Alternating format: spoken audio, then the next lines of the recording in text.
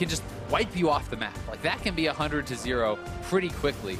This is a lot of pick from both teams. Surfing around and dashing around here as it's the opponents, and they're looking to set up a dive here. This would be very aggressive early on. I'm gonna say the ping just went down. That was the alert from the Scryer's Bloom. There's the repel, the last few hits. The hits go on to Darshan. He flashes out. That was a very heated turret, and they would have gone down. Great play with the flashes.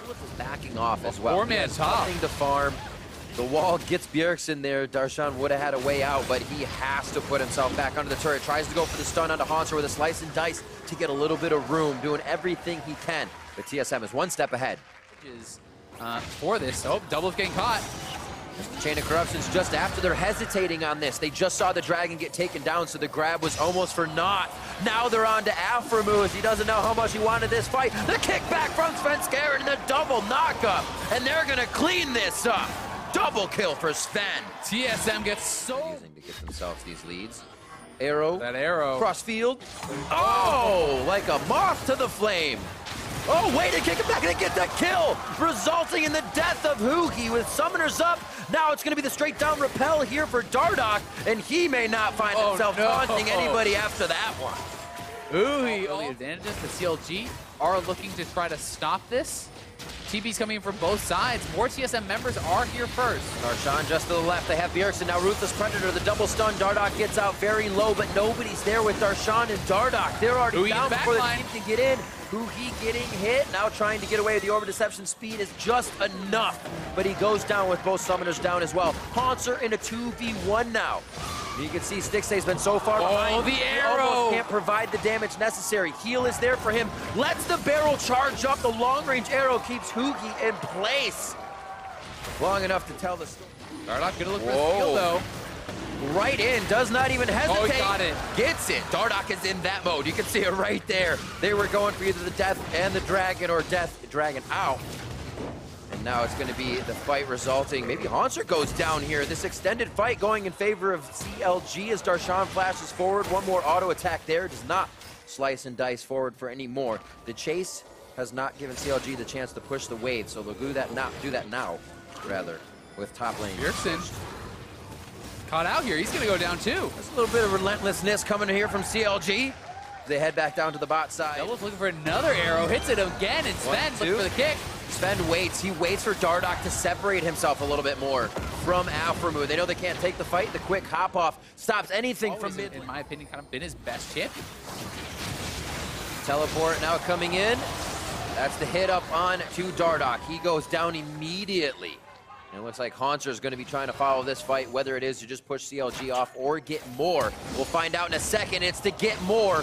Flash forward. That's going to be the hit on the Stixxay. Barrel slow to come in as well. There's the flash hook from Biofrost.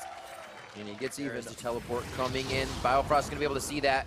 Get a flay for his teammate right past. No Ruthless Predator on the cross. They should be able to take out Darshan, but quickly Dardoch and Hugi collapse on that fight. Double lift and Biofrost. What a split by them to push CLG off as well. Bjergsen weaving the wall down to the fight, and CLG just finds TSM coming out of the woodwork. The arrow missing, and that could be the engage. All the way to Bjergsen. How did he get it to split the members of TSM? Biofrost and double lift now running for the hills, but it's Darshan who's already at the top, playing king. Can they follow up with more? The charm just missing for the heal from double lift. Back up. There's the separation, but wait a minute. Aframu gets picked in. The death sentence just misses, and nobody's sentenced just yet. Darshan in. A Ruthless Predator look for double lift on the end, but he just gets the call with a bit of the rage on the end for extra heal. This is such a separation. There's the kill. He's waiting for it as Sven taunts it before he goes for Hugi. Svenskeren going legendary in the game. 9-0 and 8 on the Lee Sin. They're going to go right over to the Baron here. CLG chasing, but a double lift can go over and they can collect this Baron probably for sure. Close. Oh, just barely lives. Get those passive heals on and he's good to go.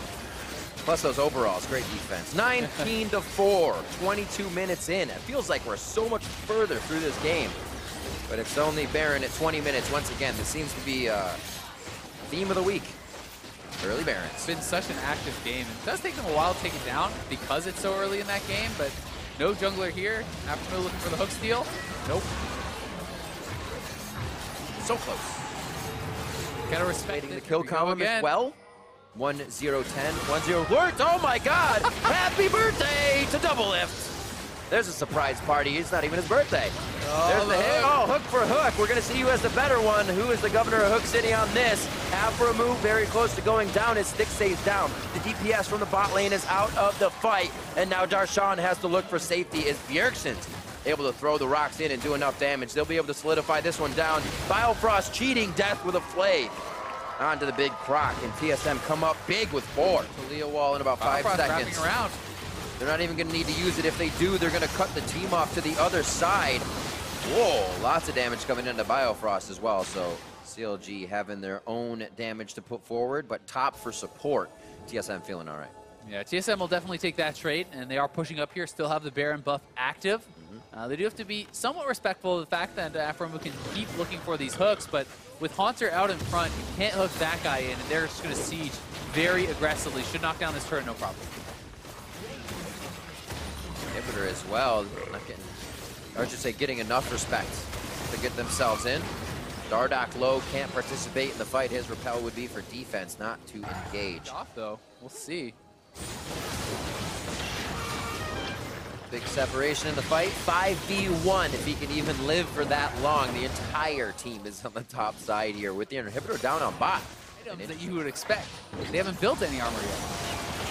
That hurts because armor is one of the cheaper items you can get in the game. Oh, Haunter with the huge shields. Still able to get over the wall and take down Huhi, not having the same game as he did on the Fiora. An arrow splitting the defensive sticks and Afromu with no hit. And Bjergsen in a very scary spot. Whoa! He puts himself on autopilot for a second, maybe looking to make the wall play, looking up towards the top side of the team. Dardock very low, he will stay alive with the health. No, Biofrost flashes in for the auto, and they're gonna start cleaning up the rest of CLG on their own. Engaged, TSM turns them on their own head. Just ridiculous. That's the 13th kill of the game for Svenskeren, and they are gonna close this one out. The Nexus turrets are already under fire. We're going to be going to game number 3, Riv. 25. You serious? 25 KD, 28-7. 29 minutes into the game. TSM shaking off game 1 as CLG came out strong. TSM turn on the afterburners, and we're going to a game 3. It's definitely